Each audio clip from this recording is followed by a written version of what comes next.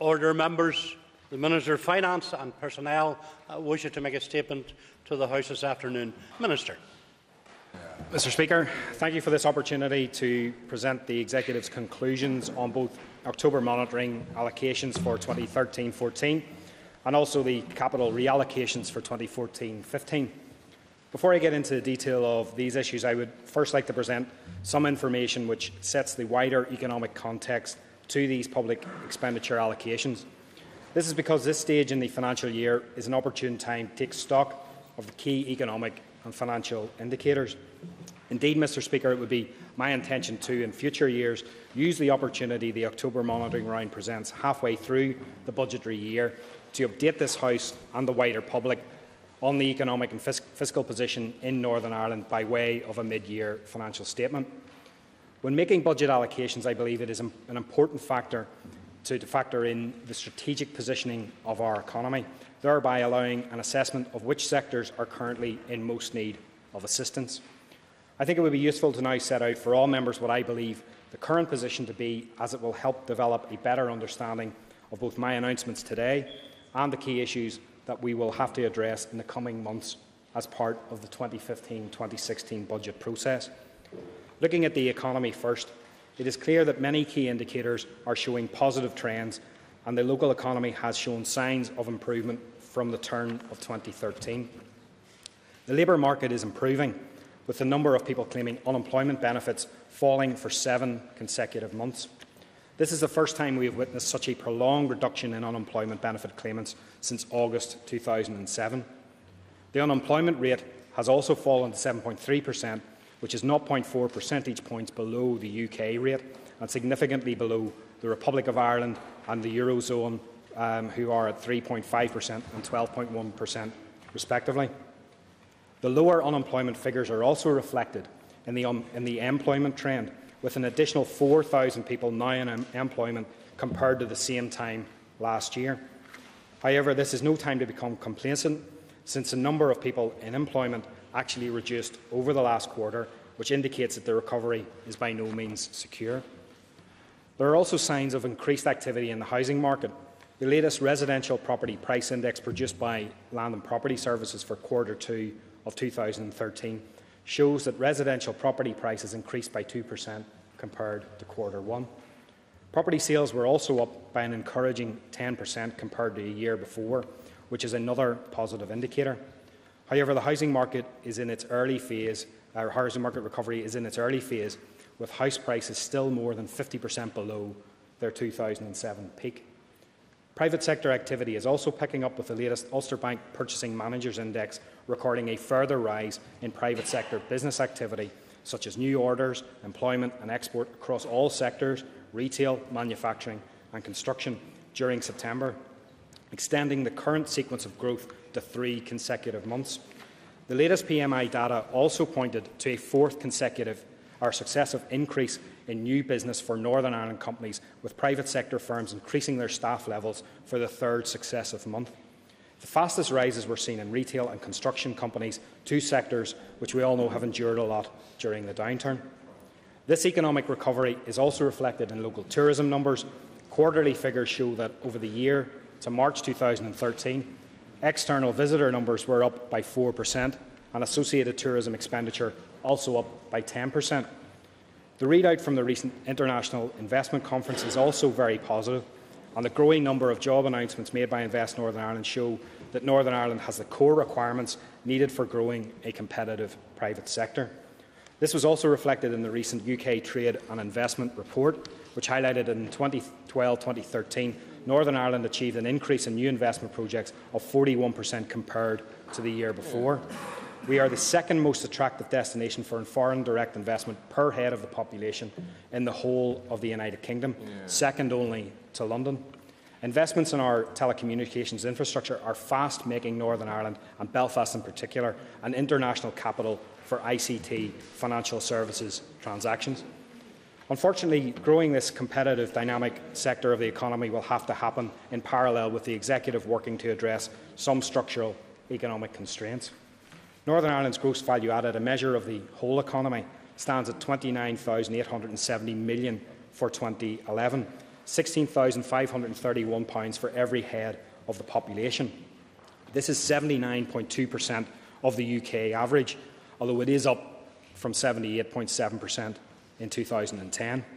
Recent data shows that this region is still heavily dependent on fiscal transfers from the national economy, with a net subvention figure of £5,850 per capita in 2010-2011, more than double the equivalent figure for the UK as a whole. Whilst our overall net fiscal deficit of £10.5 billion, or 38% of GVA, is down from its 2009-2010 peak of £10.8 billion, it is transparently obvious to all except those who do not wish to see that this region remains reliant on the rest of the United Kingdom for a significant amount of our public spending. Growing the private sector will increase the regional tax base, and this will help to address this fiscal deficit. The other side of the fiscal deficit question is the level of public expenditure made available to Northern Ireland. In that regard, we too benefit from our place in the United Kingdom. 2011-2012's total identifiable expenditure on services shows Northern Ireland's per head spending at £10,782, higher than the UK average and the other two devolved regions. The public expenditure outlook is undoubtedly challenging, but it also provides me as Finance Minister with opportunities to promote economic growth and improve how we deliver public services. In terms of reforming public service delivery, I believe there is significant scope to drive forward reform and promote innovation within our public sector. My recent discussions with the Organisation for Economic Cooperation and Development have highlighted a number of areas such as collaborative procurement, widening shared services functions to embrace the wider public sector and local authorities, and also engineering genuine governance reform. These are issues that we need to pursue if we want to have lean and efficient delivery of public services to a standard that benchmarks well against international best practice, and I intend to make an announcement in respect of how we can progress this in the weeks ahead. The UK Spending Review announcement in June confirmed that our 2015-2016 resource DEL would increase by 0.6% in cash terms, while total capital DEL would increase by 3.3% in cash terms. This change in emphasis by the United Kingdom Government, whereby current spend is constrained to fund capital investment, is perfectly understandable, if perhaps challenging. Capital investment adds to the long-term economic capacity of an economy by improving competitiveness and generating positive returns.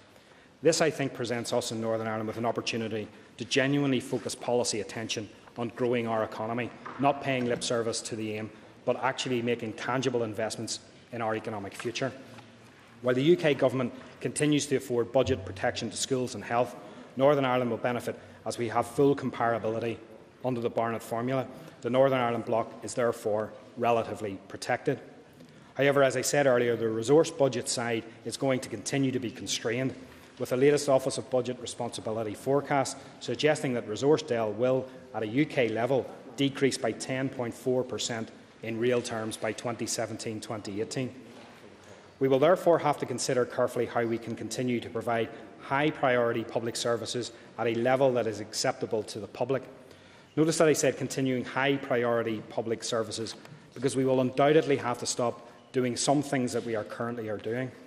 The critical task will be to ensure that the executive departments deliver only the core functions that the public need and that are delivering the outcomes people desire.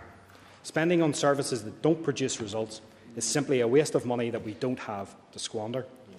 That question will automatically force departments to consider an efficiency agenda. Efficiency to some is the same as cuts, but not to me. Whilst it may involve reductions to low-priority services, for me, efficiency is really about delivering key quality services with the minimum necessary level of inputs and obtaining outcomes. The benefit of having our resource budget envelope constrained in this way is that we as an executive have relatively high amounts of capital to invest in our economic future. In particular, a large tranche of the capital received from Her Majesty's Government is what is known as financial transactions capital, which has to go as loan and equity investment directly to private sector entities. That is actually a positive development because, by necessity, it requires government to partner with the private sector to invest in our infrastructure, and it requires the private sector to produce innovative investment opportunities. This will assist in growing our private sector capacity. And furthermore, this need to engage with our private sector in enhancing our capital stock will increase over the coming years as the UK Government is likely to make ever greater use of this financial transactions capital. Having set the scene, I would now like to turn first to the October monitoring round and then to the 2014-15 capital reallocation exercise. Mr Speaker, as usual, the Executive's focus in the monitoring rounds is on the non-ring-fenced resource DEL. The non-ring-fenced resource DEL element is handled separately. Our non-cash ring-fenced resource DEL element is handled separately, since this is strictly controlled by Her Majesty's Treasury and cannot be used for any other purpose. The starting point for this monitoring round is a June monitoring outcome, which resulted in an overcommitment on the resource DEL side of £16.8 million and an effective overcommitment on the capital investment side of £10.5 million. This capital overcommitment included a pre-commitment to fund the £17 million purchase of the Invest NI headquarters, which has now concluded. There were also three centre items which impacted on the funding available in this round. The first was the regional rate income, with the latest forecast suggesting income in this financial year at £4 million below the level included in the budget position. This is entirely due to lower than expected increases in both the domestic and non-domestic tax bases. Members will also recall that in June monitoring, the Executive agreed to an amended Asset Management Unit capital receipts profile. This new profile allocated £19.4 million of additional capital receipts to the departments in this financial year, some £5.6 million less than the original target of £25 million. This therefore left a capital DEL pressure to be addressed in this monitoring round.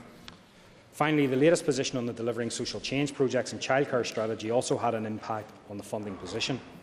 There were a number of resource DEL transfers under the Delivering Social Change banner processed in the October monitoring round, and these include £2 million to the Department of Education, £0.8 million to the Department of Employment and Learning, £0.33 million to FMDFM and £0.04 million to DHSS-PS. Since this funding is accessed from the Social Investment Fund set aside by the Executive for this purpose, these transactions were handled as technical transfers rather than allocations. OFM-DFM has confirmed that £15 million of capital DEL held at the centre will not be required in this financial year, and this was therefore made available for allocation in this monitoring round. The Department has further indicated that all of the residual resource DEL funding in respect of both the Social Investment Fund and childcare strategy, some £4.8 million, is likely to be utilised in this financial year. I will provide a further update on this in January. Of course, there were also reduced requirements surrendered by the departments in this monitoring round. These amounted to £42.7 million resource expenditure and £31.1 million capital investment. Full details are provided in the tables accompanying this statement. Mr Speaker, it is good practice that departments seek to manage any emerging pressures within their existing allocations before bringing forward bids for additional allocations. The Public Expenditure Control Framework stipulates that internal departmental movements across spending areas in excess of the de minimis threshold require the Executive's approval. The movements agreed by the Executive in this round are also detailed in the tables. Departments may also, for a number of reasons, seek to reclassify expenditure from resource to capital or vice versa. All such reclassifications need Executive approval, and these are shown in the tables provided with this statement. Furthermore, departments may also, subject to DFP approval, seek to move budgets between the ring-fenced and non-ring-fenced resource DEL categories. The impact of these moves is shown in the table detailing the ring-fenced resource DEL position. All these issues impacted on the total amount of resource available to the Executive in this monitoring round. Once these were all taken into account, the Executive had £24.1 million resource DEL and £28.7 million of capital DEL available for allocations. Against this funding available, departments submitted bids totalling £152 million in respect of resource expenditure and £72.7 million in terms of capital expenditure. The individual bids are also included in the tables attached to this statement. The level of allocations made by the Executive was informed by a judgment on the level of overcommitment that should be carried forward to the January monitoring round and the quality of bids submitted. The Executive agreed allocations totalling £43.5 million on the resource side and £36.8 million on the capital side. The individual allocations are detailed in the tables, and I will therefore only highlight some of the main ones here. There was £41.2 million allocated to DRD. This allocation included an additional £15 million towards roads structural maintenance, a further £5 million towards other roads improvement, and £1.5 million towards the Macrofelt bypass project. It also allows DRD to address a pressure of £2 million in regard to land compensation costs and fund a £1.7 million loan to Londonderry Port, which will enable the port to carry out improvements, having secured an investment in an £80 million renewable power station. It would also provide £6 million for street lighting renewal works and safety testing. Finally, it includes a residual £10 million towards the DRD budget shortfall in relation to the release of value from the Belfast Harbour Commissioners. The Executive also agreed to provide £14 million to DHSSPS, reflecting the high priority that the Executive continues to attach to the provision of quality healthcare. I am very pleased that this allocation will allow our hospitals to address thousands of elective care pressures in a range of specialities and seek to reduce waiting lists. There was also £6.3 million allocated to DARD. This provides £5 million towards addressing a pressure in respect of TB compensation. This also allows DARD to fund an additional pressure of £1.3 million in respect of the hardship funding provided for in the June monitoring round. There was also £5 million to DSD to fund additional investment in the co-ownership scheme, which remains oversubscribed. This will assist a further 100 first-time buyers and provide a further stimulus for the local housing market. The allocations made in this monitoring round were skewed heavily towards improving our roads and transport infrastructure. This will reap economic returns in the long term and also provide a short-term boost for our construction sector. Before turning to the 2014-15 capital reallocation exercise, I would like to update members on the latest position in respect of financial transaction capital funding. Members will recall that in June monitoring, the Executive allocated £10 million to DETI for the Agri-Food Loan Scheme. This scheme has now been announced and further funding may be utilised in the last quarter of this financial year if demand exceeds the initial allocation. I can now also announce that the Executive has allocated £5 million for the DSD Affordable Homes Loan Fund and £3.7 million towards the Empty Homes Loan Scheme. This still leaves some £20.9 million of residual financial transactions capital available in this financial year. My officials have been in discussion with Her Majesty's Treasury on potential end-of-year flexibility in respect of the financial transactions capital.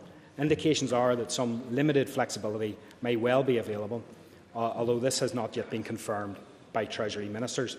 I will update colleagues on this issue and any further allocations at January monitoring. October monitoring concluded with an overcommitment of £19.4 million in respect of resource expenditure and £8 million in terms of capital expenditure. I believe this is perfectly manageable at this stage of the financial year. I will now turn to the 2014-15 capital reallocation exercise. The capital reallocation exercise was commissioned by my officials over the summer, and its aim was to reallocate funding that was likely to be available in 2014-15 following delay in major projects such as the A5 road scheme. This reflects the critical importance I attach to sound, strategic capital budget planning. We need to make the most of our scarce resources, and this exercise will help us to achieve that. Before I detail the 2014-15 capital allocations agreed by the Executive, I will briefly touch on some of the key funding assumptions that shaped the indicative financial envelope available for disposal. The starting position was the existing capital DEL overcommitment for 2014-15, which was £18.5 million. The Executive is also facing a significant overcommitment on the resource DEL side next year, and I will say more about this later. However, to help address this resource DEL overcommitment, the Executive agreed to reverse a previous resource to capital switch of £6 million next year.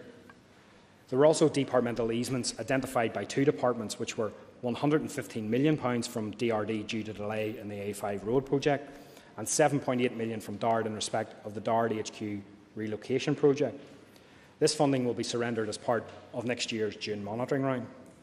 There was also an additional £15 million spending power arising from the RRI borrowing reprofiling previously agreed with Her Majesty's Treasury. There was a further £6 million freed up from the Department of Education baseline as a result of a successful United Community bid in 2014-15. Dodge also previously agreed to surrender £10 million of capital funding in 2014-15. There will also likely to be some carry forward of capital investment from this year and into the next, and for planning purposes, this is expected to be some £10 million, which is broadly in line with the experience in the last few years. Against these additional pressures, there was also a capital DEL pressure of £23.9 million in 2014-15 following from the Executive's decision in June monitoring to retain a number of income-generating assets previously earmarked for disposal in 2014-15. Of course, the retention of these assets will benefit the resource side next year and beyond. Finally, the Executive is due to receive £25 million in 14-15 in respect of the A5 road scheme from the Republic of Ireland Government. However, due to the ongoing delay to this project, it is not yet certain that this receipt will materialise in 2014. I will be discussing this issue with my counterpart in Dublin in the near future. All of these planning assumptions provided the Executive with an indicative capital funding envelope of £125.5 million. However, this was without any overcommitment, and the Executive agreed that based on previous years' underspends, we would overcommit by around £40 million. And this would then significantly increase the funding available. The Department submitted 2014-15 capital bids worth £502.6 million. A summary of all of these bids is included in the tables attached to this statement. It was clearly not possible to meet all bids submitted, and the Executive attached highest priority to discrete infrastructure projects that could deliver considerable spend in 2014-15. Such projects will not only improve our infrastructure and contribute to long-term economic growth, but also provide an immediate boost to the local construction sector. The capital allocations, Mr Deputy Speaker, are detailed in tables, and I will highlight the most significant ones. The Executive allocated £75.2 million to DRD.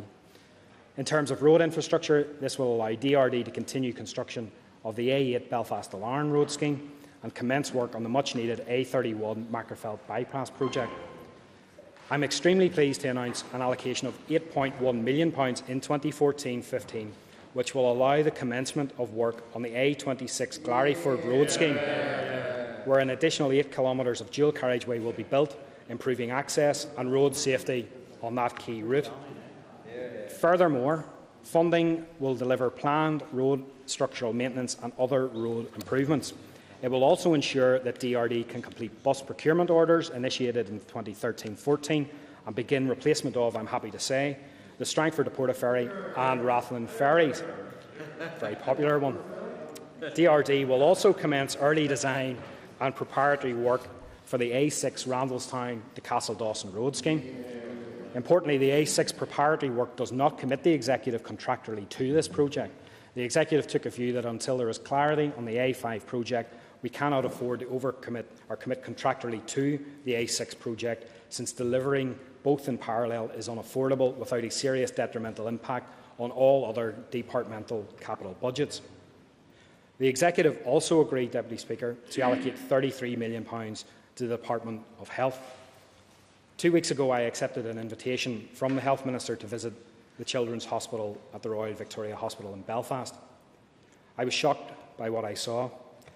Dedicated health professionals going beyond the call of duty to treat some extremely ill children, but doing so in surroundings that I'm ashamed to say are far from fit for purpose. Therefore, I am immensely pleased that this allocation enables the Department to begin construction on a new children's hospital at the Royal Victoria site in Belfast. A new state-of-the-art regional hospital to care for sick children from all over Northern Ireland. It also allows the Department to proactively manage health and safety risks throughout the health estate and progress other estate improvements. It also provides DHSSPS with additional funding to take forward a number of capital projects under the Transforming Your Care reform programme and the construction of a new bespoke logistics and support centre for the Northern Ireland Fire and Rescue Service. There was also £19.9 million allocated to DARD. This provides additional funding for the Northern Ireland Rural Development Programme Access 1 and 3, which offers capital funding to farmers to areas such as improved competitiveness and greater access to high-speed broadband services in rural areas. It also provides funding for further flood alleviation works in East Belfast and Beara. There is also funding to support the aims and objectives of the recently published Agri-Food Strategy Board Going for Growth strategy and an upgrade to 3 areas of Agri-Food and Biosciences Institute facilities at the Hillsborough and Stormont sites.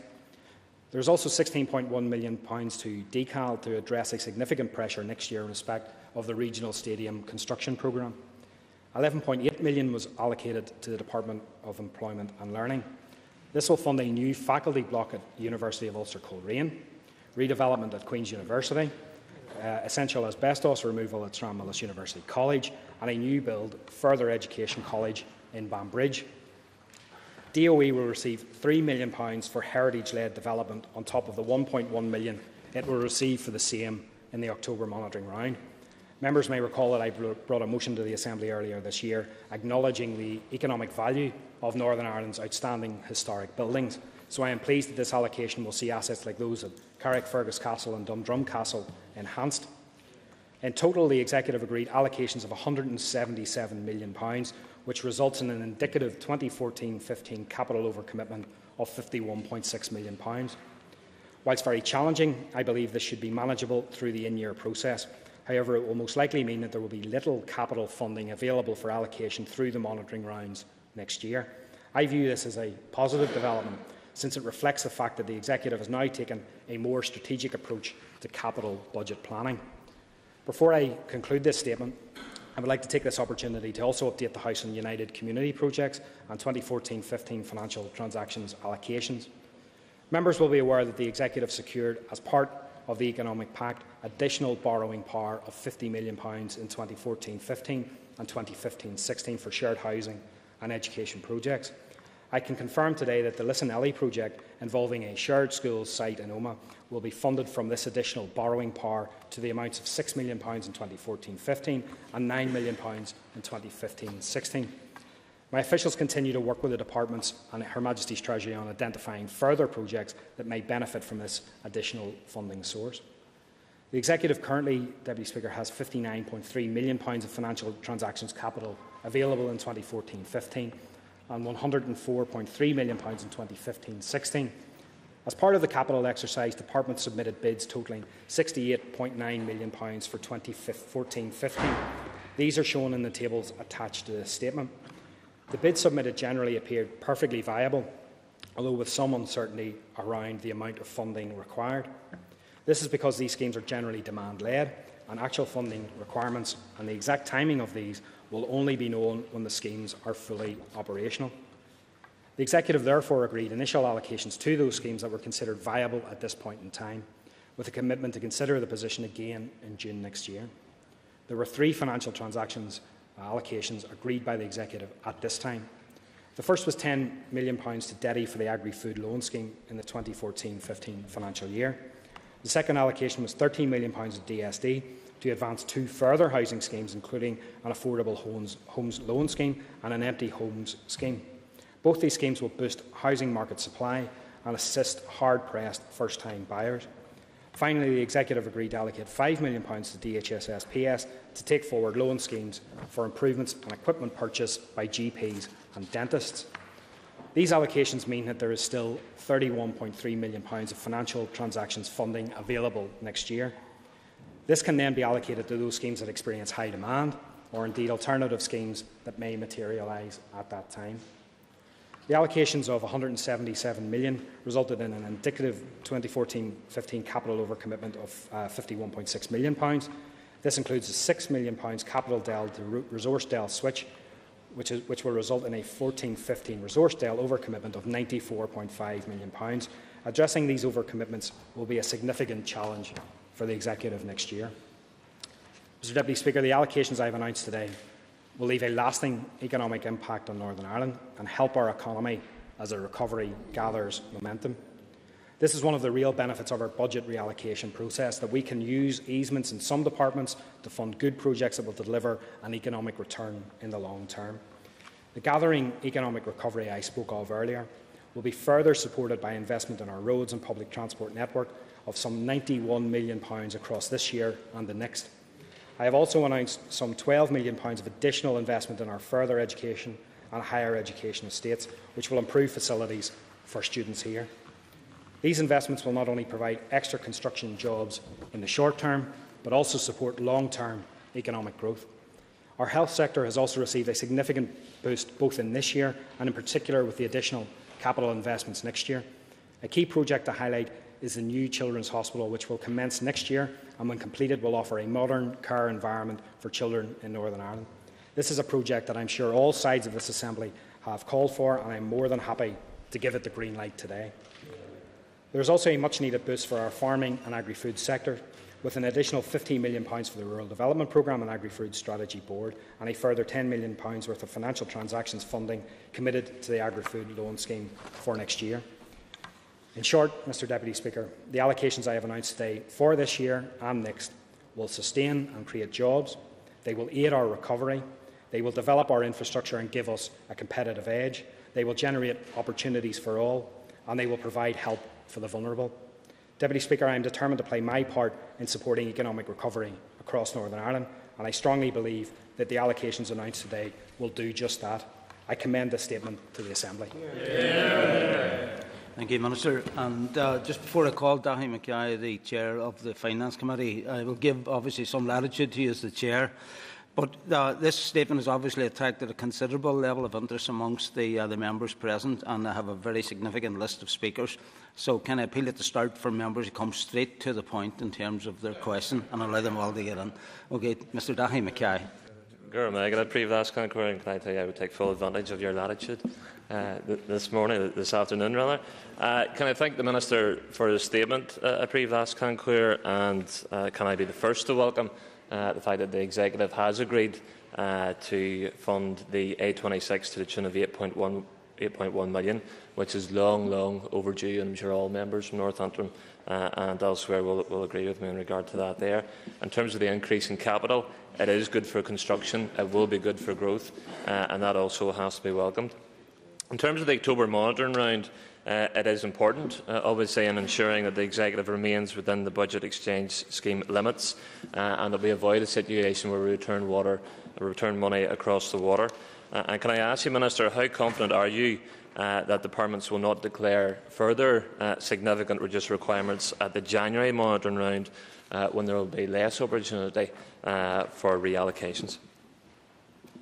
Thank the Chair for his question, Deputy Speaker, and I thank him for his welcome for the commitment to capital that is contained within both the October monitoring and the reallocation exercise for 2014-15. How confident am I about departments not declaring returns in reduced requirements in January? I think we have to expect that there will be some, because pressures will develop over the year that means that departments simply can't afford or can't deliver on the allocations that they have been given in the budget. And indeed, sometimes some of the allocations that they've been given in monitoring rounds because of a whole variety of circumstances.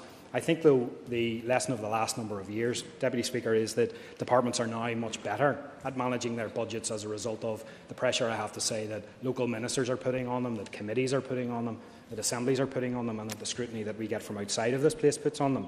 As a result of that, in the last couple of years, since 2010, when end-year flexibility ended and was replaced by the budget exchange scheme, we have not sent a single penny back to Treasury in those years. I think that is something to be welcomed. I think our more prudent and sensible fiscal management over that period of time is something I think that we should be warmly welcoming, because we are able to retain that money here, as you know, Deputy Speaker, to invest in the sort of services and in the sort of capital projects that I've been able to outline in this statement today.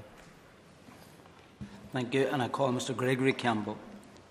Speaker, could I join in welcoming the Minister's statement? Can I ask him what the financial impact would be on the economy, particularly in the roads infrastructure projects to the north west, the A26 to the north coast and the A6 on from the M2? Thank the member for his question. And the member was one of the first to lobby me for the A26 whenever I came into post. I think my backside had barely hit the seat when an invitation to visit his part of the world hit my desk.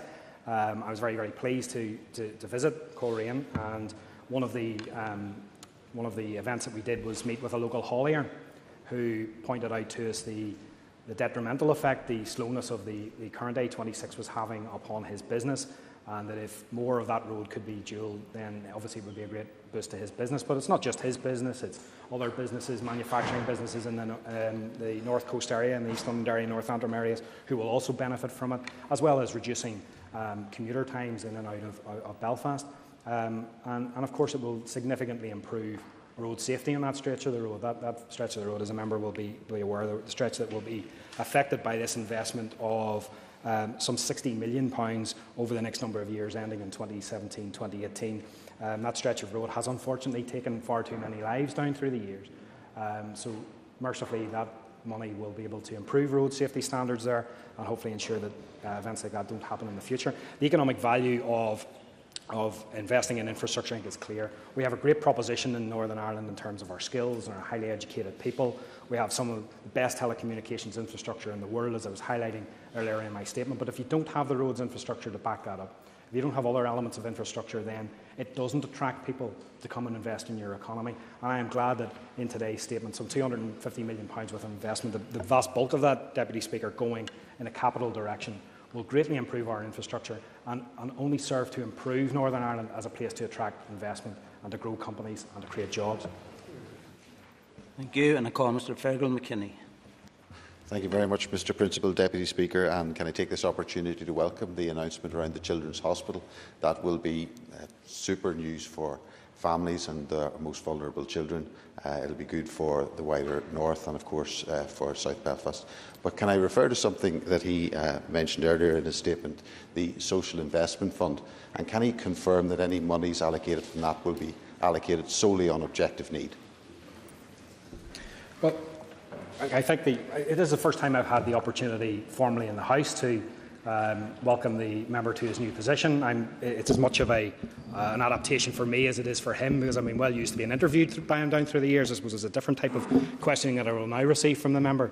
I thank him for his welcome for the Children's Hospital, which I'm sure will meet with universal praise around this House and beyond. The details of the Social Investment Fund are not a matter for me. They're a matter that are better directed to colleagues in the Office of the First Minister and Deputy First Minister, and I won't go into any issues about how it's going to be allocated or when it's going to be allocated. Some allocations have been made from the money that has been allocated to Social Investment Fund, including money for family support going to the Department of Health and Social Services, and the very good scheme for graduate teachers to try to lift standards in our primary and our secondary schools. So money is being spent. There is still money to be spent. I'm confident that the Office of First Minister and Deputy First Minister are working through all of the various projects, both capital and resource, that will benefit from that money. And if there's any particular details about how that will be spent, I think that's probably better directed to the First and Deputy First Minister. Thank you. And I call Mr. Robin Swan. Mr. Deputy Speaker, and again can I thank the Minister for the announcement on the 826. Also, Minister, in regards to the announcement for the new Children's Hospital build, has there any indication of any bids coming forward to provide services in that, or new services, so that we just don't retain the provision that is there, but also provide it as a centre of excellence that can prevent having to send some of our 6 children across the water, but can actually use this facility to treat our own children? Thank the member for his question. The short answer is no. There is obviously the services that will go into this facility. It's very early stages in determining exactly what will go in. Again, probably better directed to the Health Minister now that he has the confidence, Deputy Speaker, that this money, some £160 million of a project, has been allocated. It gives him greater confidence. It gives the trust in Belfast and the Royal Victoria Hospital a greater confidence about what they can put in this site. I do know from having visited the site 2 weeks ago that what is being done there is miraculous, quite frankly, in the circumstances and the surroundings that people are working in.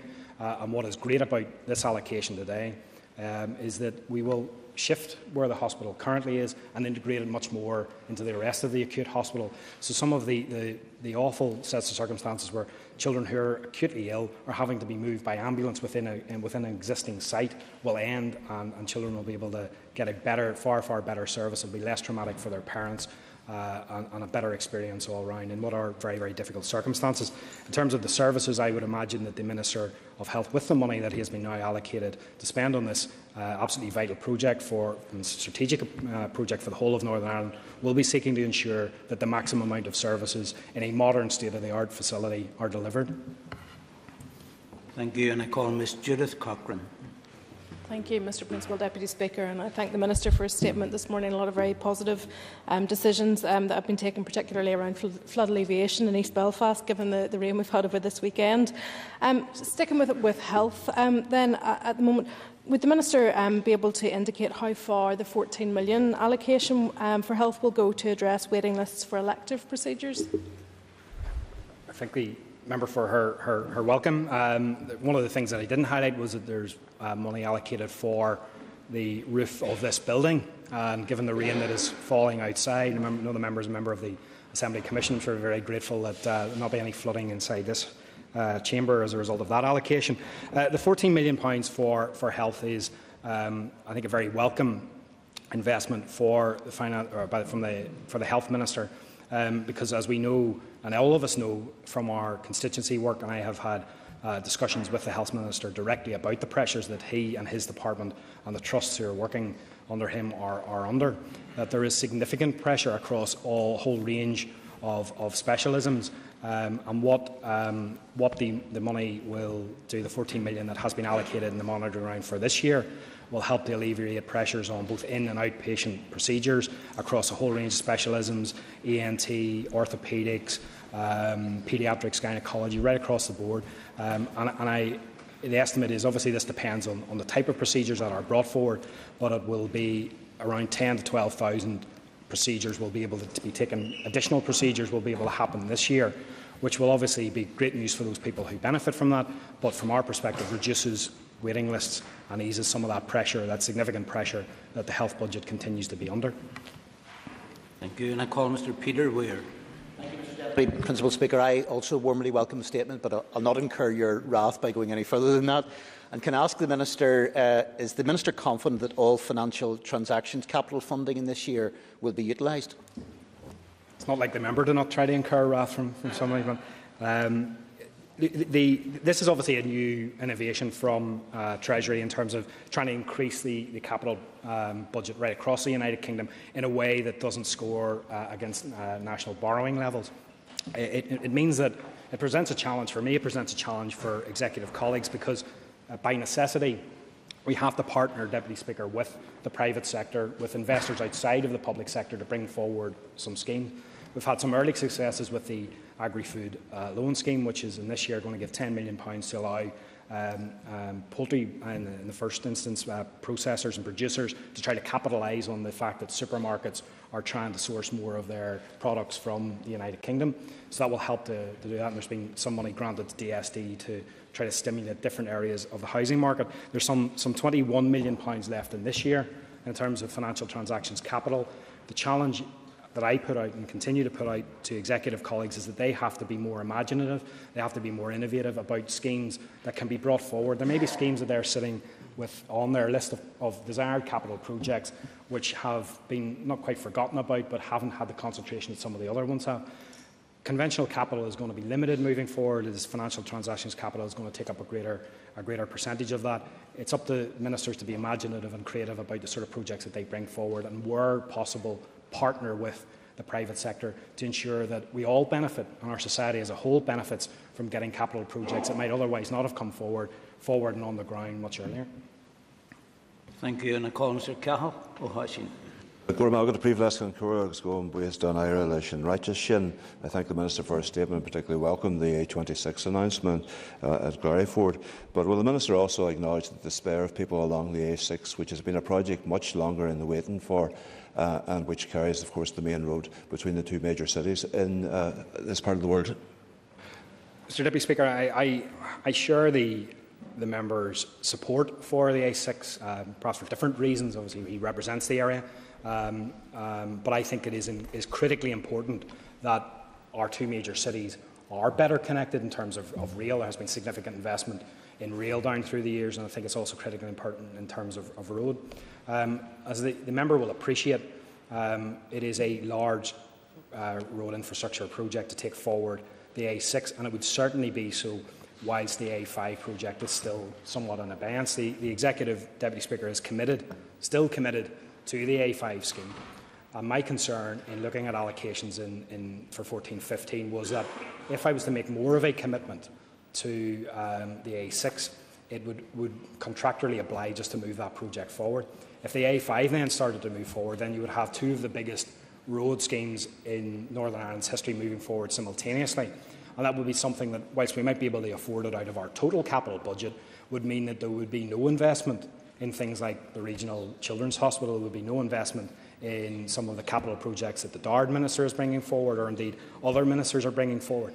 So a judgment was made that to allocate £1 million to allow some preparatory work that didn't take us beyond being contractually obliged to the A6 was the sensible and prudent thing to do at this stage. And should the A5 not move forward for whatever reason, then we are in a better position then to start taking the A6 forward. And just to give the member a bit of an indication, the stretch between Castle Dawson and Randalstown would cost £130 million and would take some 5 years from now to do. So you are committing yourself to a long period of time and a large amount of money over that period of time. But I think that those who are affected most directly by the A6 should seek some comfort and seek some solace in the fact that we are allocating some small amounts of money to at least allow the project to move, rather than it sit on a shelf and not have anything done. If the money becomes available for whatever reason, through whatever means in the future, then like the A26, which can be delivered in the time and isn't as costly as that small section of the A6, that can be then taken forward whenever money does become available, should that arise in the future. Thank you. And I call Ms Paula Bradley. Mr Principal Deputy Speaker, can I also thank the Minister for his very comprehensive statement this morning.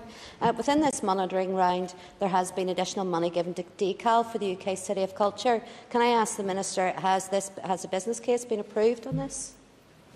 I think anybody who I have spoken to has been part of the City UK, the first UK City of Culture in Londonderry, has considered it to be a success in terms of generating more interest in the city and developing the infrastructure and a lot of the investments that the Executive has made in previous years. We're seeing that pay off in terms of the types of events that we're able to attract to the North West, some for the first time. And I know the Turner Prize is being launched this week, first time it's ever been outside of London, I think.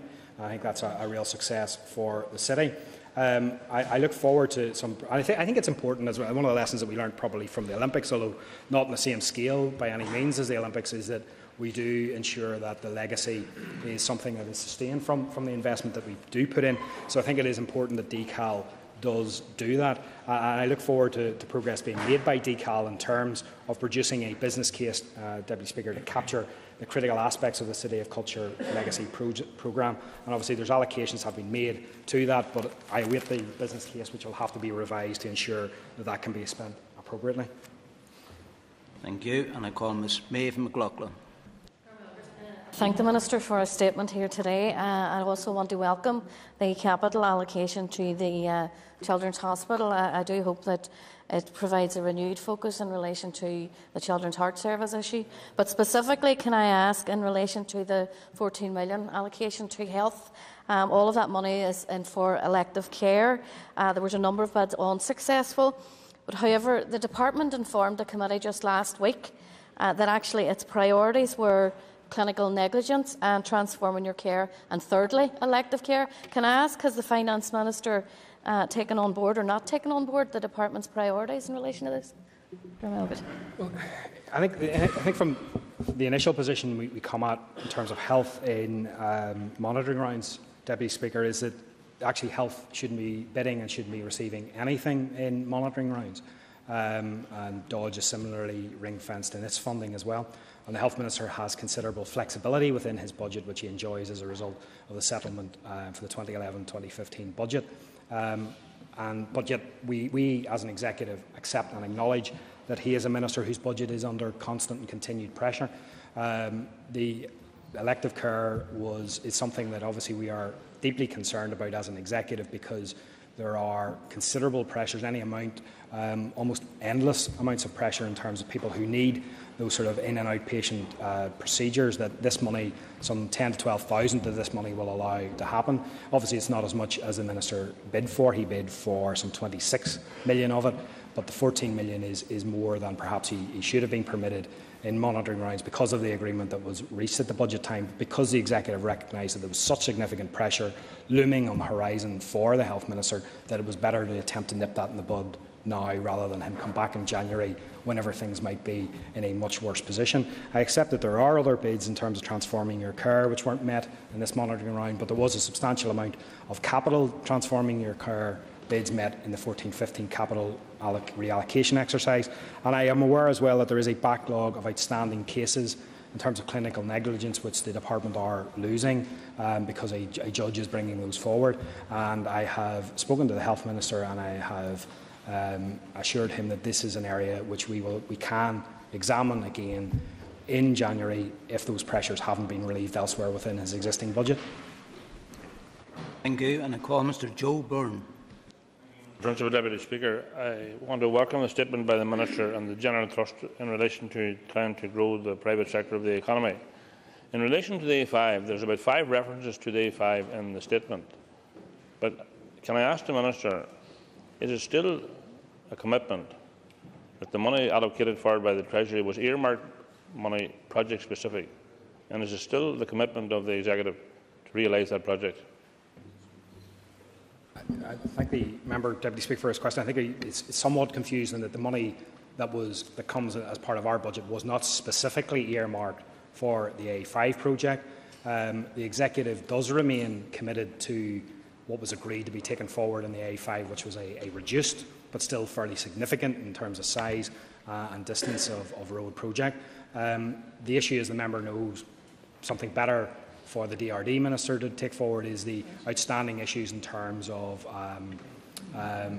consultation in respect of environmental aspects of the project. The Minister has said that he doesn't believe that will be resolved in time to spend that money for next year. So he has released around 150 million pounds. It was 115 this year and closer to 150 this year for the A5, which I'm glad to say that we are now able to recycle and reuse for other significant strategic road projects elsewhere in Northern Ireland. I'm sure the member and I'm sure other people within his local community that he represents will be disappointed that the A5 is not moving forward. But we are able to at least progress some other strategically significant road projects elsewhere in Northern Ireland as a result of the prudent and strategic financial capital management that we have undertaken as part of this exercise. Thank you. And I call Mr. Leslie Cree. Thank you, Mr. Principal Deputy Speaker. And I would also thank the Minister for his statement. I thought the economic overview was helpful. But could I suggest to him that if he could improve on that 10 minutes time before the meeting, so in fact we can do the report justice, it would also be much appreciated.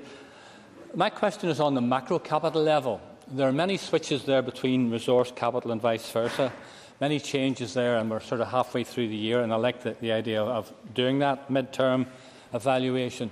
But there are some areas where capital is at risk. For example, we're talking about an overcommitment this year of some 8 million and next year of some 50 million.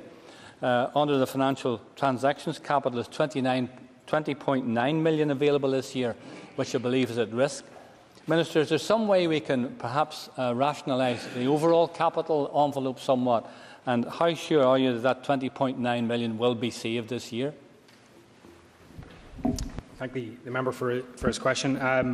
I endeavoured, I think the statement should have been in your pigeonhole, and certainly there was only about half an hour beforehand. I did my best to slow up in reading it. I'd give you probably, if you had got it right from the start, I'd give you about an hour to digest it.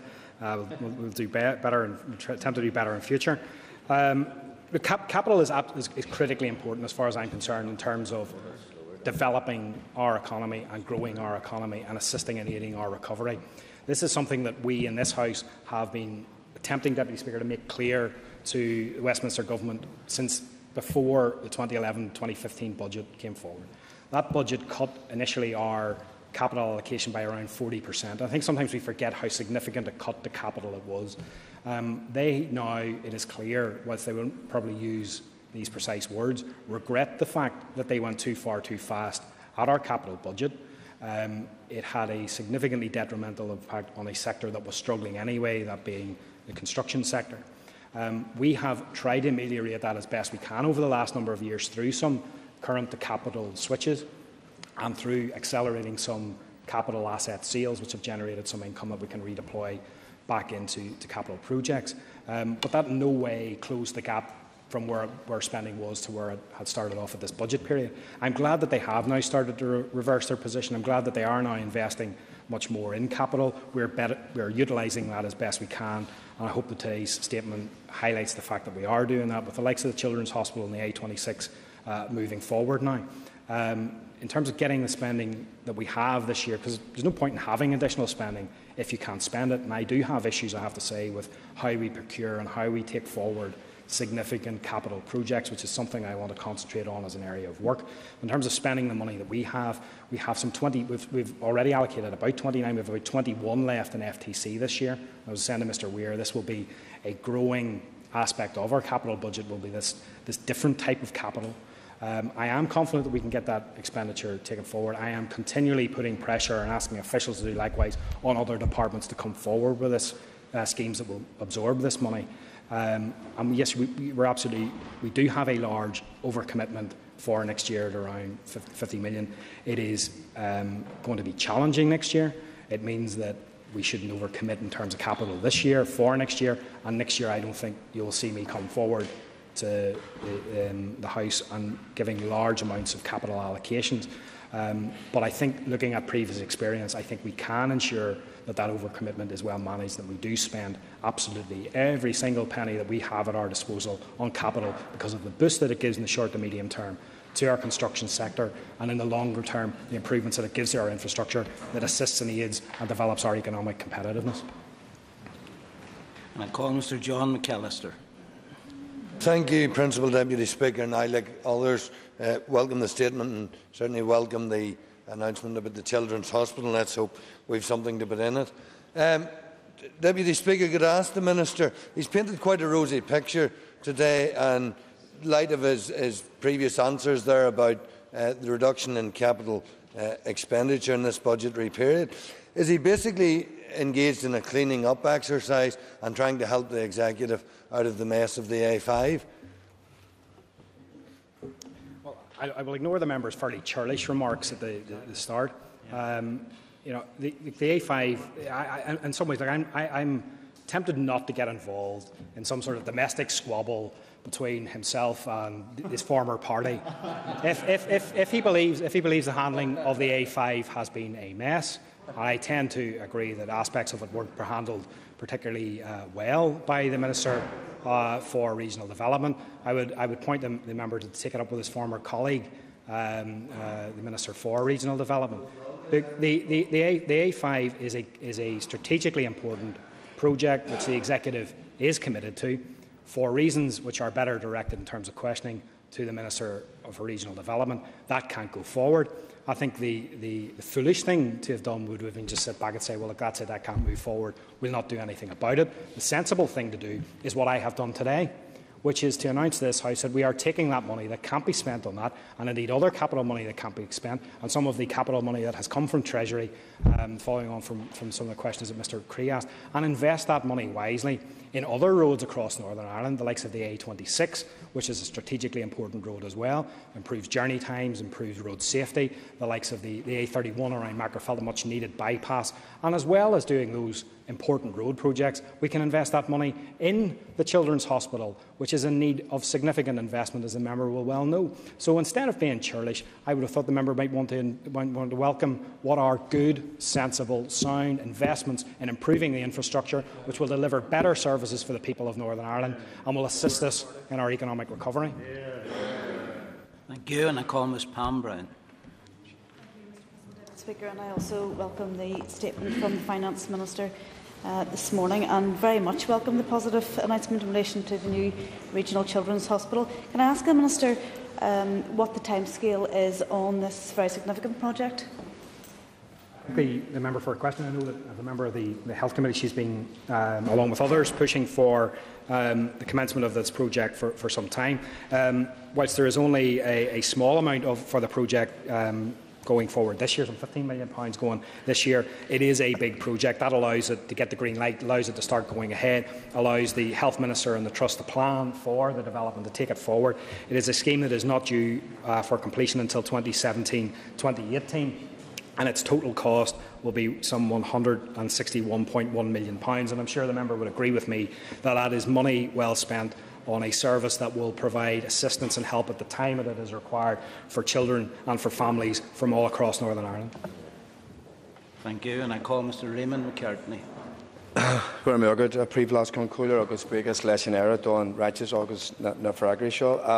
Can I thank you, Principal Deputy Speaker, and indeed thank the Minister for both his statement and his answers to date, and indeed welcome his commitment to the A5.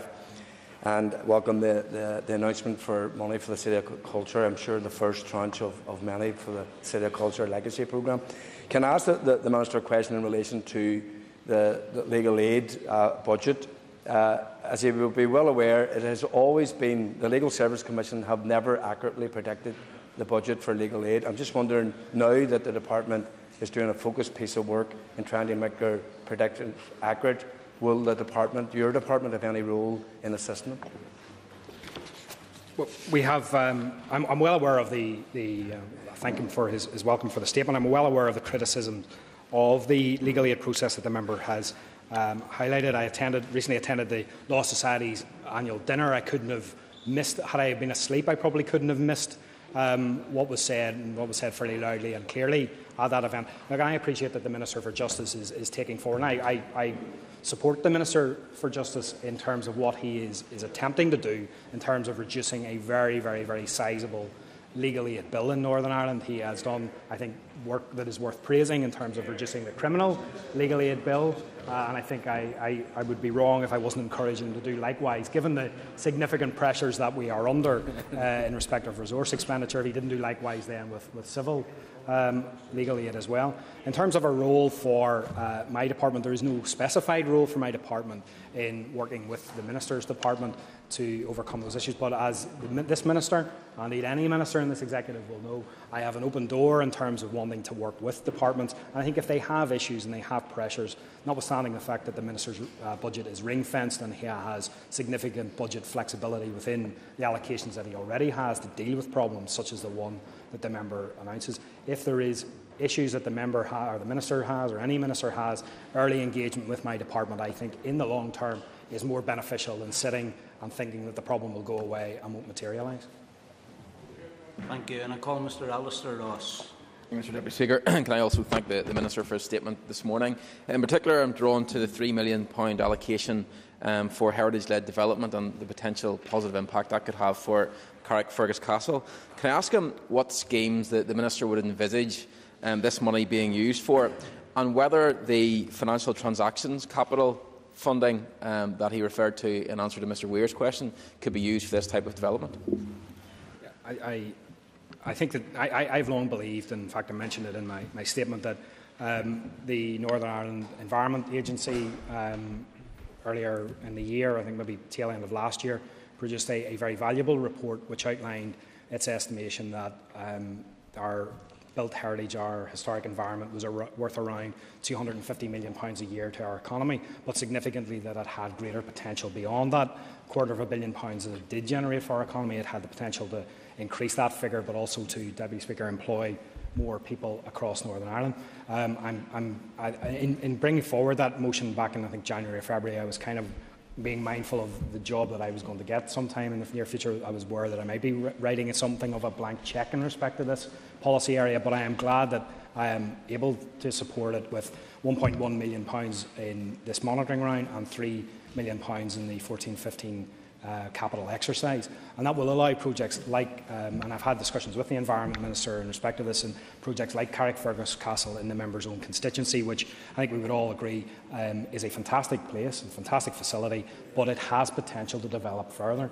And there are commercial opportunities within a lot of the visitor attractions that we have across Northern Ireland which haven't been realised because that simply isn't what the Department of the Environment traditionally does. So to take up his point about financial transactions capital, I think there are other areas of our built heritage and our historic environment where partnering with organisations outside of the public sector, organisations, for example, like the National Trust, they have facilities which could be invested in to be developed, which have revenue-raising potential, which can then be used to pay back the loan element of financial transactions capital. This is an area that I'm very interested in, quite excited about the potential in, and I hope the £4 million that has been allocated to the Department of the Environment in these next 2 years will allow us to test out and to see just exactly what that potential is. And if it does work, then we can, of course, if money is available, invest more in the future. Thank you, and I call Mr. Stuart Dixon. Thank you, Principal Deputy Speaker. Minister, thank you for your statement today. The underfund in the ASD budget is disturbing. Can you comment, Minister, for the House on how you perceive the ASD management of the Housing Executive? Well, I think that if the DSD Minister was here, he'd be fairly clear about what he thinks has been historically, anyway, the management of housing executive resources. And whilst, yes, there is a reduced requirement in the October monitoring round of some £23 million for DSD, it is disappointing that what that was initially targeted for, which was repairs, maintenance of existing housing executive stock, isn't able to go forward, because the result of that means that there are people who need those repairs, who need that maintenance of their property, who aren't simply going to get that. Now, on the positive side, in terms of the good, sensible management of public funds, we are able then, because that has been released, rather than just simply sitting in the budget and maybe not coming back to us until January when it might be difficult to spend it, we can sensibly then redistribute that, primarily in this case to roads maintenance, which will sustain and create other jobs within the construction sector, albeit not doing what was originally done. I would share the members' disappointment. I would share the disappointment of the people who may have thought that they were getting work done. But in terms of the management of funds, I would far rather that the Minister for Social Development was saying to me that he wasn't happy with the contracts, that he wasn't happy with the way the specification in particular of certain aspects of those contracts were, and release the money so that I could spend it and allocate it to others to spend, rather than it wasted and being spent on over-specified contracts that we would all then come back in a number of years and say, why did you spend so much more on that when you could have spent significantly less? And I call Mr. Sammy Douglas. Thank you, Mr. Principal Deputy Speaker, and could I thank the Minister for his good news statement this morning. Could I ask the Minister if he could inform the House why we haven't had more successful United Community bids?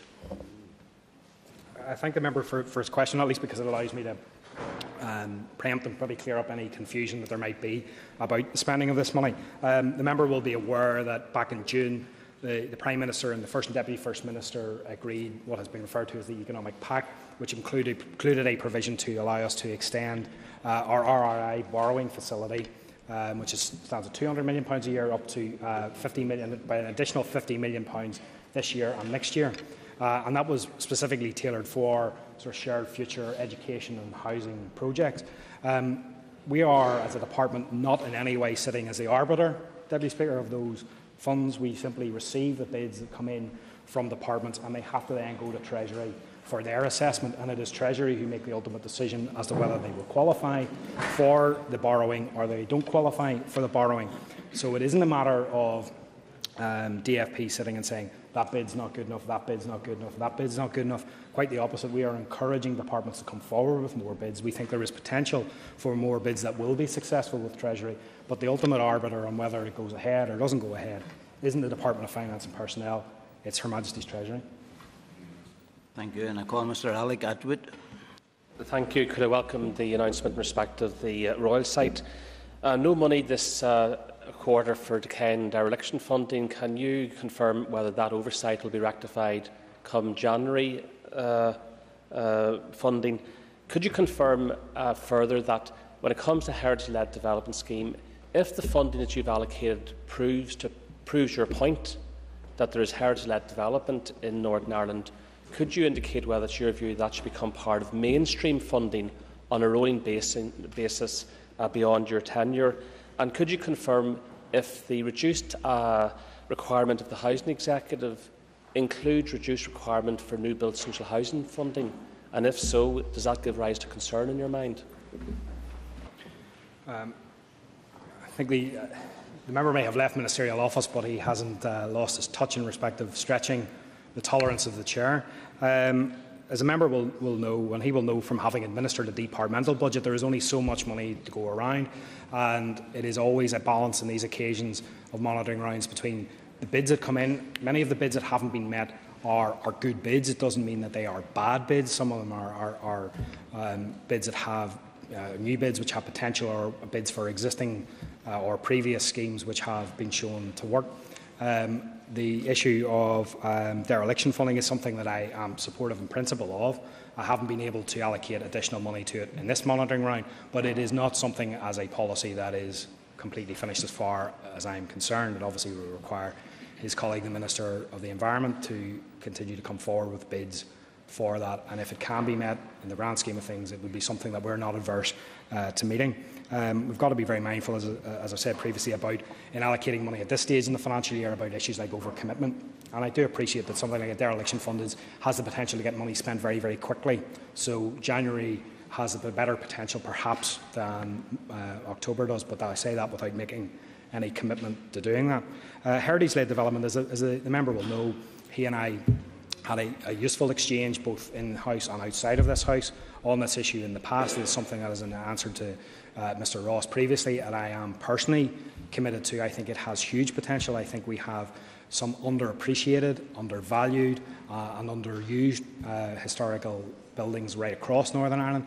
I hope that this money can start to develop the potential that I believe that sector undoubtedly has. In terms of mainstreaming that budget, that is a matter as much for the Minister of the Environment and coming forward with bids to mainstream it for the years beyond 14-15 in the 15-16 budget process that we're about to start, and then obviously beyond that for future years. It is something that I think does have potential. It is something that I am very glad to be able to announce funding for today, and I hope that it is successful. And if it is successful, whether it be through conventional capital or financial transactions capital, as I outlined to Mr Ross, I think there is huge potential for it.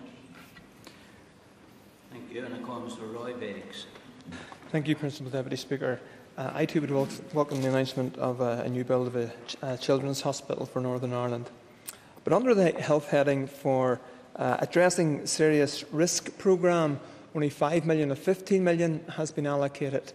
And again, under the Transforming Your Care key enabling projects, only 7.3 million of 26.5 million has been allocated.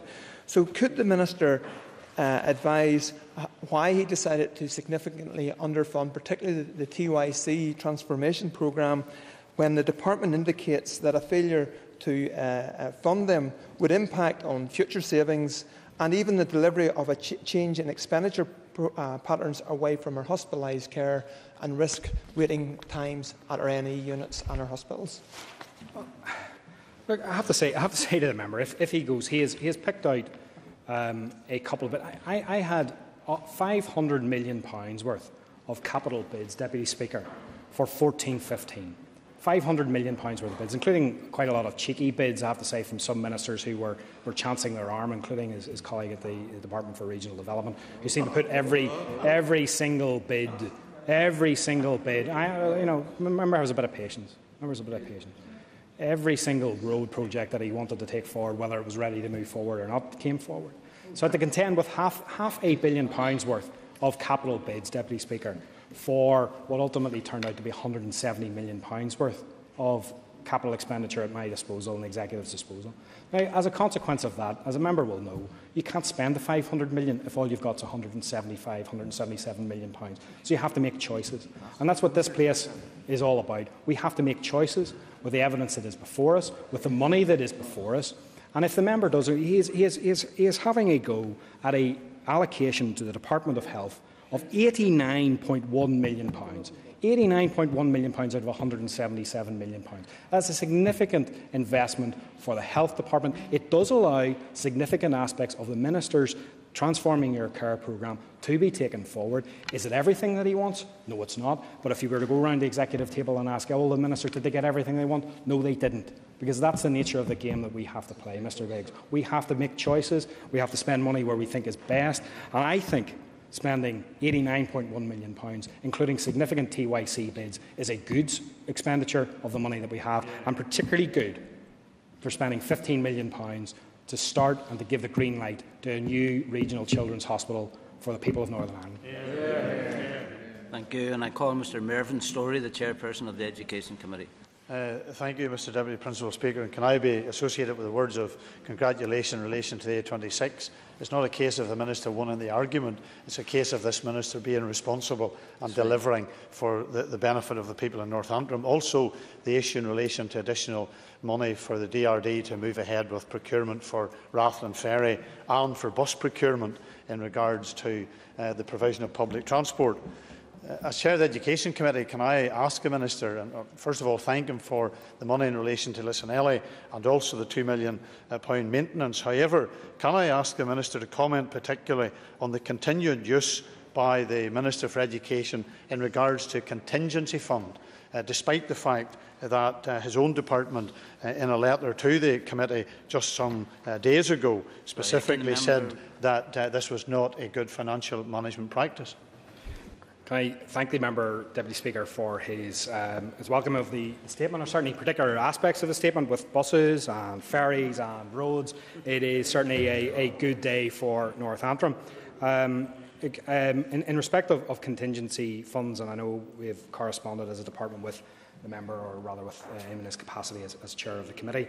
As a rule, I am not a fan of contingency funds, because departments, or indeed the centre, can set aside money in a contingency fund, and then if the rainy day never appears, then we have a mad headlong rush at the end of the year to spend that money on sensible, prudent projects. And what I find is that the later in the year you get, the less projects there are that can spend that sort of money. So, as a rule, contingency funds are not good practice. And the member will be aware there are strict rules in terms of reallocation of money within budgets. All ministers have to, above the de minimis threshold of £1 million, declare. The executive usually allows, and I think it's hard to think of a single example where it hasn't allowed for reallocation within departments not to happen. But it is good, sensible management of the money. It has been allocated by the executive and by the Assembly to be flagged up so that people can see where money is being moved to and where it's being moved from. Thank you. And Mr. Jim Wells. Could I also welcome the announcement on the Children's Hospital? That's excellent news. And I hope someday he'll be able to stand up and announce the Ballinhinch bypass. Indeed, I think we could do a deal that we'll name it after him if he releases the funds for it. But he also has indicated in the statement that £5 million has been allocated in the 14-15 budget for local road schemes. Could he maybe outline where those schemes are? Thank the member for his question. With a deal like that, I'm almost tempted to reallocate the reallocations. I have to say, no bid, just on the issue, Deputy Speaker, of the Ballinhinch bypass, which is something that starts in my constituency and ends in the member's constituency, is something that I'm very committed to. He brought an adjournment debate to this House on that issue whenever he was a young whippersnapper in this House, and I did likewise a few years ago. It's probably the only subject that has had been the subject of 2 adjournment debates in this House. It is something that anybody who has to travel that road, whether they're going to Newcastle in the mornings for leisure and pleasure and enjoyment, or whether they're travelling simply home after work, is in much need of investment. But I have to say that no bid came forward as part of the 14-15 exercise from the Minister for Regional Development in respect of that project. However, I am glad that we have been able to support many roads, including £5 million for what is detailed as local transport measures and network improvements.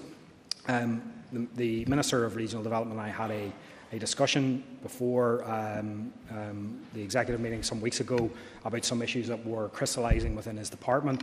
This issue came up and I pressed the Minister on what sorts of projects that would come forward. The only one that he did suggest that was coming forward is one which I'm sure the member will welcome as well, because again it will benefit his constituents in the South Down area as well as constituents in Strangford constituency, is the A7 St Field Across Gar project, which is the improvement to a small stretch of that road, and I look forward to the Minister for Regional Development bringing forward concrete plans in respect of that road in the near future. Thank you. And I call Mr. Jimmy Spratt. Thank you, Mr. Principal Deputy Speaker, and can I thank the Minister for his statement today to the House. And as Chair of the DRD Committee, welcome the announcements in relation to the major road schemes that he has announced. But can I ask the Minister why we are seeing so many reduced requirements in relation to major road schemes presently? Thank the member for his question. As I said in comments, Deputy Speaker, previously, I do have issues about how we take forward major capital projects, whether that be roads, and I think there are some very, very good examples where we haven't done well in respect of roads, but we haven't done well in some other areas of capital expenditure as well. And I think there are lessons to be learned from the way that other jurisdictions take forward major capital projects that I think we can transplant and adapt for the Northern Ireland context. We are obviously well aware of the well-publicised delays in the A5, which I've already mentioned, which have freed up a significant amount of money, which I'm happily able to reallocate to some other strategic road projects across Northern Ireland. So I don't need to probably go much further on that. But as part of October monitoring, there were reduced requirements in relation to the A8 and the A2. The A8 reduced requirement, Deputy Speaker, is as a result of the cost and profile of spend on this project being reviewed. When compared to the original profile, less was needed this year and more was needed next year. So we've managed to sort of balance that out then as part of the announcements that I've made today. In respect of the A2, there was £11 million of a reduced requirement in respect of it, and that's resulting from two factors. £8 million is as a result of the cost of the scheme coming in lower than expected, so that's good news. And the remaining £3 million was a result of the reallocation of EU funding to that scheme. So that has freed up money, which again goes back into the centre for reallocation. So whilst on the face of it, it probably looks bad in terms of the significant number and volume in monetary terms of reduced requirements for roads, I think the member would agree, and I'm sure the House would agree, that those reasons mean that it's not as bad news as it maybe first appeared. Thank you. And I call Mr Tom Elliott. Thank you very much, Principal Deputy Speaker, and I thank the Minister for that. And again, like others, welcome the allocation to the new Children's Hospital. There was a bid from the Department of Justice for the Northern Ireland Prison Exit Scheme of £17.6 million. I'm wondering if the Minister has had any discussions with the Minister of Justice around the impact that there will be on prison service reform in relation to not getting that bid, or was it one of what the Minister would include as one of the cheeky bids?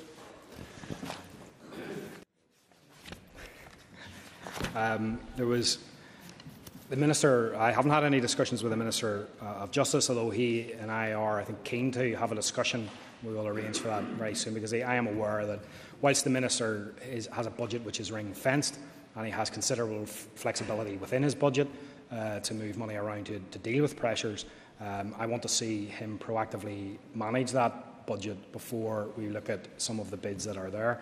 But accepting that he is a man of his word and that there are pressures within his budget, I'm happy to have and content to have a discussion with him about those pressures, and I will convey the message that I am conveying to you, which he is obviously hearing. I will do that in private as well. In respect of the scheme that the member has talked about, I think it is a good scheme. I know the invest to save principles that are behind the scheme. It is a scheme that is so good that it has been backed before by the Department of Finance and Personnel in previous monitoring rounds. I think some £20 million was given last year to the scheme, which allowed the Minister to take forward his plans in respect of early exit for some prison officers and then replenishing that with different staff, new staff. It is not a bid that is a bad bid. If it was a bad bid, it would not have been acknowledged with allocations in previous years. But I'm pretty sure that the Minister of Justice will be back, if not in this year, but in future years, looking for money for a scheme which is, of course, has at its core invest to save principles. And I call Mr Paul Girvan, and we're into the last 10 minutes of question time, so I'm going to do my best to get as many in as possible with the cooperation of members. Thank you, Mr Principal Deputy Speaker. Could I thank the Minister for his statement to the House? A very positive statement it is. And it's just in relation to the DRD allocation of £10 million to the Belfast port to deal with shortfall and receipt. Is this any indication that the Executive have given up on pursuing some value from the port? Thank the member, Deputy Speaker, for his question. It's a good question, because it obviously does stand out within the tables as being something that has had to be allocated in this year, which obviously we had intended wouldn't have been the case at the start of this budget period. I'm disappointed that we haven't been able to release value from the Harbour Commission. I think that, as a principle, it is a publicly owned asset. It is developing land as well. I mean, it makes a valuable contribution, I have to say, to not just the Belfast economy, but the whole of Northern Ireland's economy. And I very much welcome some of the projects it's bringing forward in terms of a terminal for cruise ships coming into Belfast, and also the City Quays development, which will release more commercial office property for the foreign direct investment that we are trying to attract into Northern Ireland as a result of the likes of the investment conference and other work that Arlene Foster is doing. So it does make a good work, but it has a significant amount of money within its reserves. It has a potential to release value back to our government, so we can spend that money on other capital projects that are equally of benefit to the Northern Ireland economy. This is an issue, Deputy Speaker, which has proven complex in terms of the detail the Minister for Regional Development would be in a better place to answer than I would, but it is fraught with legal and other difficulties in terms of taking it forward. The fact that we have allocated money this monitoring round is simply to recognise that we won't be able to crystallise and make that allocation happen this year from the Harbour Commission, but we have not given up on getting that value, which we believe we can get from the Harbour Commission. We haven't given up on that, and we will continue to pursue that.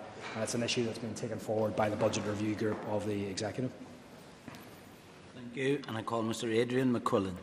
Thank you, Mr Principal Deputy Speaker. Can I also be associated with the welcome remarks for what I would call Phase 1 of the 26 Minister? Could I ask the Minister to give the House an update on where we're at with welfare reform, as I see some monies have been returned to Centre from DSD under that heading? Yeah, there is again. There is a noticeable line within the budget of reduced requirement, or within the tables, a reduced requirement from DSD for welfare reform. And in respect of that is resulting from the fact that because we have yet to legislate for welfare reform here in Northern Ireland and are unable to take welfare reform forward in Northern Ireland, money that had previously been allocated to the Department for Social Development to do things like IT training to skill up staff so that they can implement the changes hasn't obviously been able to happen because the legislation hasn't been passed. It is an area I'm glad the member has raised it, because it gives me an opportunity to once again reiterate to the House the absolute critical importance there is of ensuring that this legislation is passed as quickly as possible. My predecessor received a letter in late June, early July from the Chief Secretary to the Treasury telling us that we were now costing Treasury £5 to £6 million a month because we hadn't moved forward with some of the elements of welfare reform, and that was going to grow to a position where by the end of this year we're going to cost £50 to £60 million, and that £50 to £60 million will, according to the letter from the Chief Secretary to the Treasury, be taken out of our budget if we haven't legislated by January 2014. And the worrying thing is that bill is likely to rise to £200 million by 2017-2018. And in the context of what I announced earlier about a switch from resource to capital and significant pressures on our resource budget moving forward into future years, £200 million taken out of our budget to pay for something because we haven't legislated for it is a price we cannot afford. We need to move forward on this, and I know that's something that the Minister for Social Development is unanimous with me on and is seeking approval to legislate in respect of welfare reform so that those very punitive penalties that I'm speaking about don't actually materialise and don't start to hit some of the very vulnerable people in Northern Ireland who oppose welfare reform think that they're helping. Thank you. And I call Mr Jim Allister. I welcome the progress on the A26. But could I ask the Minister, in terms of the allocations both within the October monitoring and the 14-15 capital budget, how does it just happen to be that the various Sinn Féin departments have been most successful? In terms of the allocations on October monitoring, they've got 75% of what they asked for in their capital bids. In terms of the 2014, they got 60% of what they asked for in their capital bids, in contrast to other departments. Is this part of the Minister's party mending fences with Sinn Féin, as we saw earlier a few days ago with the party's love-in with the GAA? Is this part of the same process of the Minister rolling over to Sinn Féin? Well, it would be easy to have forgotten that at the very, very, very, very beginning, for about 1 second, the Minister or the member welcomed the allocation for the A26. But it is very, very clear then that for the member, every silver lining has a cloud. Every silver lining has a cloud. There is always bad news. There is always bad news. This is a statement. This is a reallocation of over £250 million, which is going to projects in all departments right across the board, which will be of great benefit in terms of creating and sustaining jobs. It will improve our infrastructure so that we can have a competitive edge when we're competing with other economies. It will assist us in our recovery. It will create opportunities for people right across Northern Ireland, and it will protect some of the most vulnerable people in Northern Ireland. Projects like the A26, like the A31 Mackerfelt bypass, like £14 million for the DUP Health Minister's Department to provide elective care that is desperately needed by his constituents and by other people right across Northern Ireland. For a new regional children's hospital that goes to a DUP Health and Social Services Public Safety Minister.